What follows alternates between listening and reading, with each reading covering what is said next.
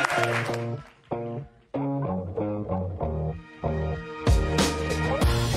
went to a football stadium the first time because my father was a footballer as well, and yeah, since that moment, I felt like this is my life.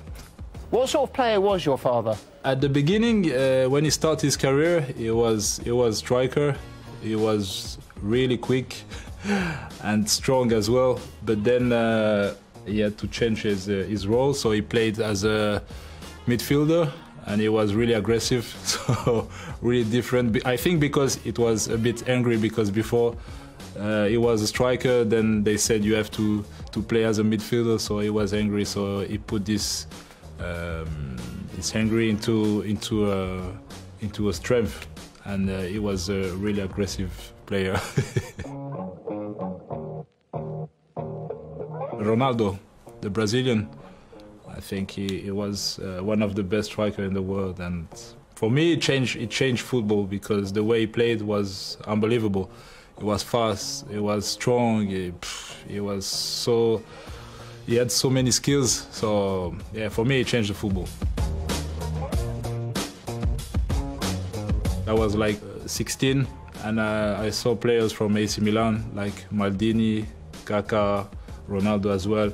So I remember that they were like heroes for me. I was like, wow, what is this? It's a dream. And I was really lucky to be there, because I learned a lot from them. And sometimes when they were in the gym, I was like looking at them, but a bit shy, you know. lurking outside. like what they are doing, what they do. Okay, maybe I'm gonna do this next, and then yeah, this is how you do when you are young. First goal was against Everton, and what a great feeling! It was amazing. I remember I was sick all week.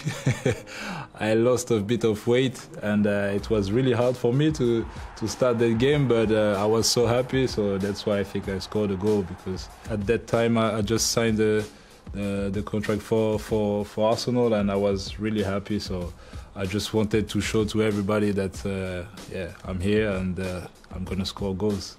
It was one of those dinks, wasn't it? You love those little dinks, don't you? And you just in the floor, and it just... Exactly.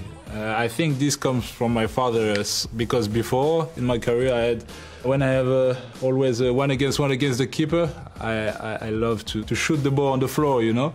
And he said to me always, try to chip the ball, please try to chip the ball. You will score so many goals. And from that, I started to do it. I always do it. I love to do it. Talking about goals, is Matt Ryan okay? Because you well and truly pulled his pants down in training this week. I'm so happy that you asked the question. You know, I love Matty, you know, and always when we face each other in training, it's always like he loves to speak, you know. You know how the goalkeepers are. They love to speak. They try to go into your head. And I was so happy to score that goal. That's why I did the celebration with the hairs and stuff. So I was really happy. I was going to say, you looked absolutely buzzing as you walked off, just like, you walked like Conor McGregor. Just like, yeah. Thank you very much. See you later, Matt Ryan. Ta-da.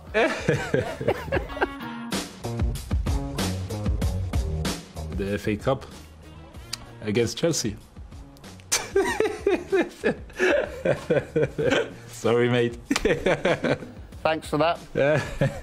Was a great memory. I'm sorry for you, but it was a really nice memory, and it was something special because we had a hard season, and at the end, finish the season like that is the best way to finish a season. You have a trophy, you qualify for the Europa League, so it was a nice feeling. And what was the party like afterwards? Not so nice because, see, we had the corona pandemic, so but we celebrate a little bit, so it was really nice. I mean, in the dressing room was like the biggest party I never seen in the dressing room. Were you and Lacazette doing the? Yes, exactly. You know. Where does that come from? To tell the truth, it instinctive. Like we have respect for each other, and we were like, okay, wow. And just like this, we scored a goal, and we went into like this. I don't know why, but it was something like, okay, respect, and that's it. I've got respect for you, and hopefully you got respect for me. So let's sign off then with a Zoom one. Yes. See you later. Nice. Thank you so very much. See you. See you, mate.